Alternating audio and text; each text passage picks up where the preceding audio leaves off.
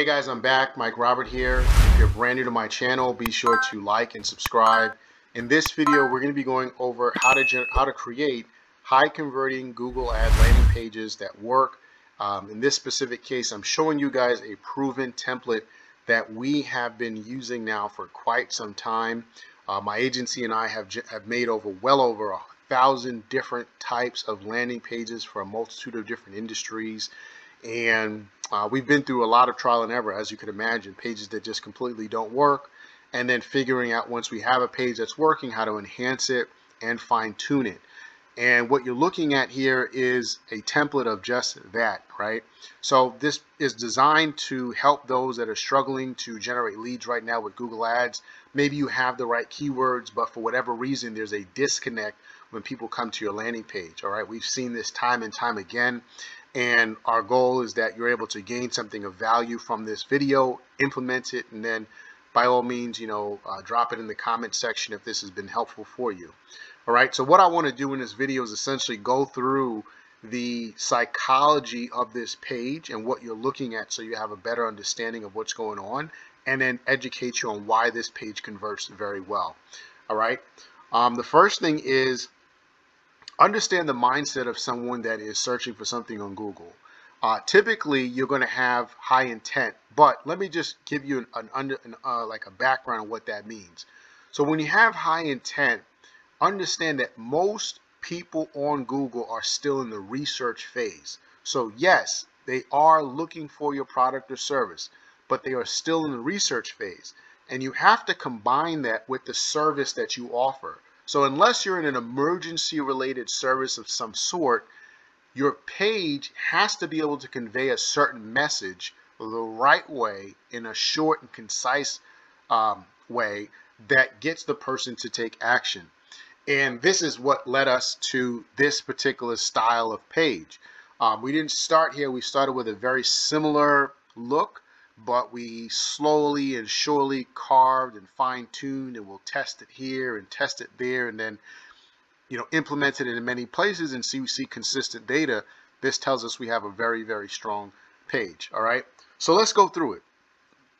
All right, the person comes to the page and the first thing they're going to see is the company name. Right now, obviously that seems like a no-brainer, but sometimes people will put their logo in and their logo is hard to read, or their logo just doesn't really fit the color scheme of the page or the look or the style. I've seen that a number of times.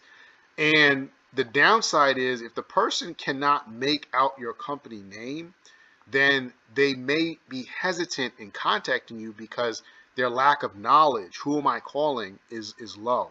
We need to raise that. And we're going to use this page to do that.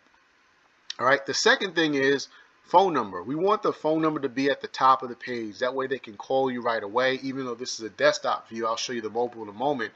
This is going to allow them to pick up the phone and dial your office for the services that you offer. All right. Third thing is our unique sales proposition. This is a very, very important section. In this section here, we want to implement keywords, or core keywords that we're using in our Google Ads to convey the message about who your company is in a very, very concise way, roughly about 5 to 8 sentences long, no more. It doesn't need to be a very, very long paragraph. I would say roughly 5 to 8 sentences long. And how you do that makes a big difference. So you want to convey the right message in that section, and we have found that to be very, very important. All right. The next section below that, in this case, we're offering free quotes to consumers looking to get information on roofing. Could be roof repair, roof replacement, right? Whatever their problem is that they need to solve. All right. Now, if you're in a different industry and you're not offering a free quote, maybe it's a consultation, all you do is come in here and just change the language, right? Or maybe you want to offer a PDF, or like a spa might want to offer a free massage or 20-30 minutes or something like that. You can just put whatever you're offering here, and then the consumer is going to be able to fill out their information and then hit submit. All right, that would be a lead. All right, the next section. This section is very, very very important. I think this section honestly doesn't get as much attention as people may think, but we use software that tells us roughly 60 to 70% of the time spent on the landing page is within the review section.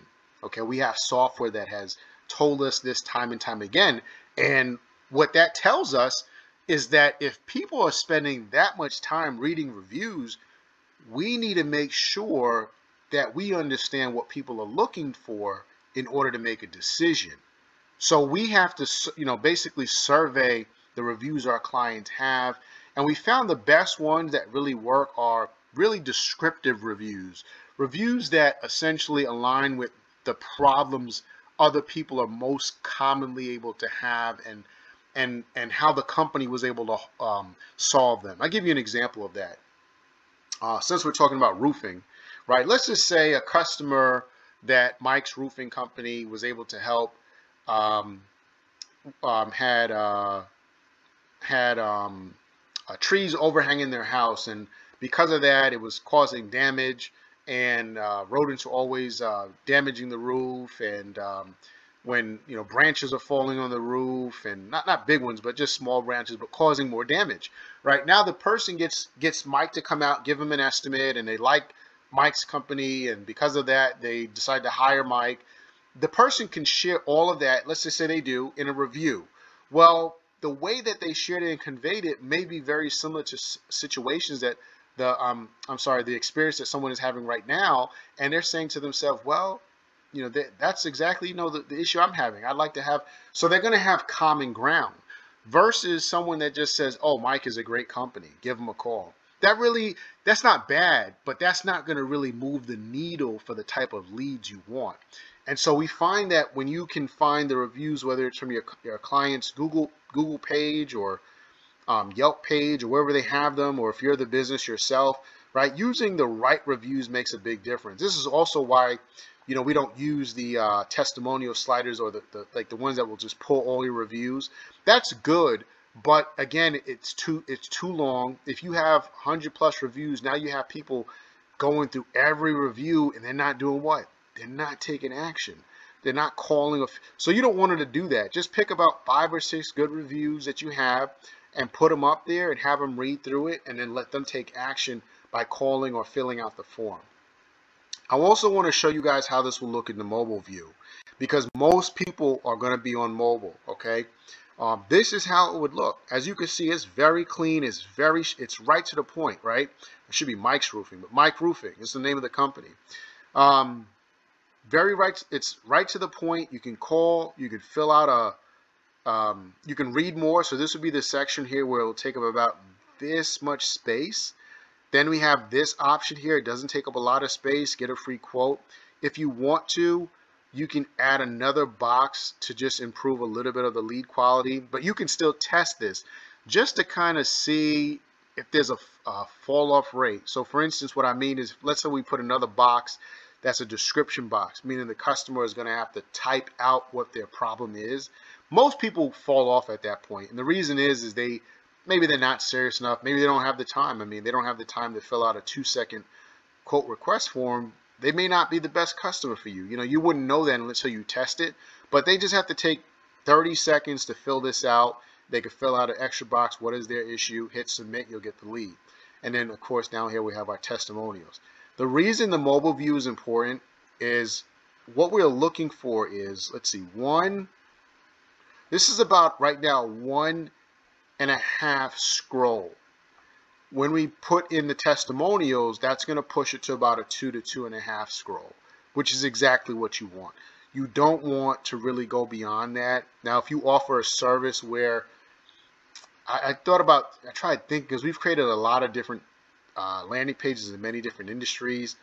I can't really think of an industry where you might need more than that, but if you are in one, I would try to find a way to not go beyond 3.5 scroll, and then test it, because you should be able to have a more concise page. And I think that sometimes when you have too much information, that could be one of the issues that you're experiencing with a fall off rate, meaning people have gotten everything they needed, or now they're confused and they don't want to take action. So keep things very, very simple on the page. And as you can see, this page here, it's not like, you know, like I said, very simple. There's no images here for a reason. They don't load very quickly.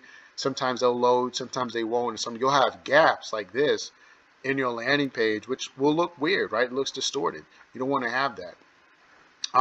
So yeah, I appreciate you guys stopping to watch this video. I hope it's been very helpful. If you have any questions, you can leave them in the comment section below. And then for those of you that are looking for a more one-on-one approach, you're looking for a strategy call, maybe you want me to review your landing page that you're using right now. I've done this for a number of students and it's been very, very helpful for them. What you can do is there's a link in the description below, and you can book a one-on-one call to speak with me. We can go over your page. I can review it for you and let you know where we can make some adjustments. But yeah, outside of that, I appreciate you guys stopping to watch this video, and I'll see you on the next one.